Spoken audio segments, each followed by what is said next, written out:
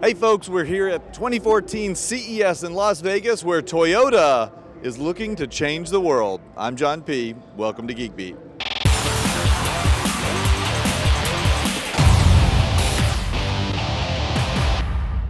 You know, Toyota sells a lot of cars in the US, and sometimes they're accused of being kind of a me too, you blend in with everybody else. But I tell you what, if they bring things like this FV2 to market, they are definitely going to change that, because this is completely the opposite of blending in. It is a really interesting concept.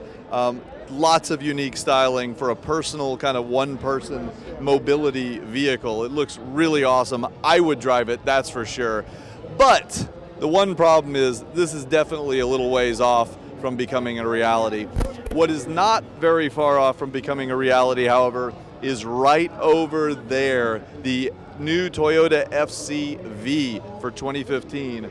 They're bringing it to market next year. Let's take a look at it. Say hello to my little friend. This is the Toyota FCV concept vehicle. It is a hydrogen fuel cell vehicle. Well, what does that mean? Well, that means this is a car that does not need a gasoline engine or use any gas whatsoever. In fact, it's a complete alternative energy vehicle. It uses hydrogen, the most abundant resource in the universe, and it takes it and uses and basically converts it into water, and in the process creates electricity. That electricity drives all of the electric drivetrain, because this car is going to use basically the same components that come out of a Prius. You know, the thing they're selling hundreds of thousands of every year all over the place.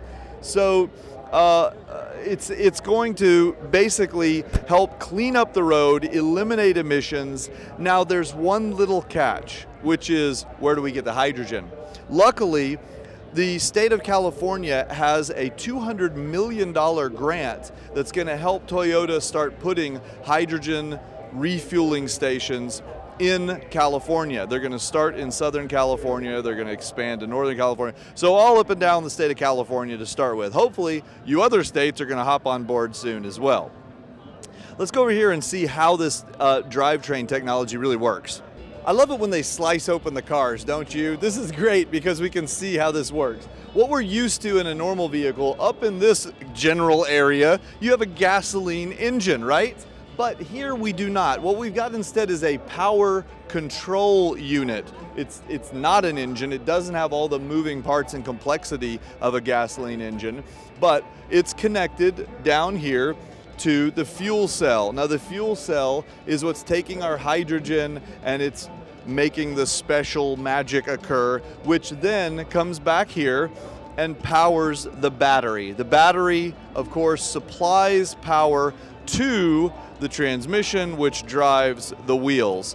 Now you would expect to have, you know, place to plug in, and they're going to give that to us right back here, just like you'd have for a gas tank. Only instead of, you know, having to squeeze a little trigger and get all smelly, you just plug in, and in 3 to 5 minutes maximum, you've refilled the tank.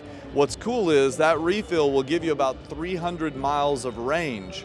So it's much faster, it's cleaner, and it's got just as much range as a normal vehicle. Looking back over here at the FCV concept, it's a good looking car. It looks like it's nice and aerodynamic. It's blue. It reminds me of the water that'll be coming out of its tailpipe as it scoots down the road up to 100 miles an hour. So it goes 0 to 60 in about 10 seconds. So it's gonna drive just like your average, normal kind of middle of the road vehicle from a performance perspective, and you can fit 4 people in the car. You can notice because we don't have a big engine up front and lots of other stuff, they're able to get the center of gravity down lower with the hydrogen tanks down here, the fuel cell down here, and then the cabin essentially just rests on top of all this. So there's not a huge premium to pay in terms of space being given up. Now, I do wonder what the trunk's going to be like, because we often see that if we have a big battery, we lose a lot of trunk space. But this battery is not that big, because the fuel cells themselves have become so much more efficient. They don't have to store as much energy as they used to. So it's all looking really good. I guess we'll, as soon as they come out next year, we'll try and get in one to give you guys a ride along and see what's it really do. And if you're in Southern California, you might want to put your orders in now, because I have a feeling these things are going to go fast. All right, we're going to continue our live coverage here at CES 2014. You guys stay tuned. How about a thumbs up on YouTube, baby? youtube.com/GeekBeat TV, and I'm out of here.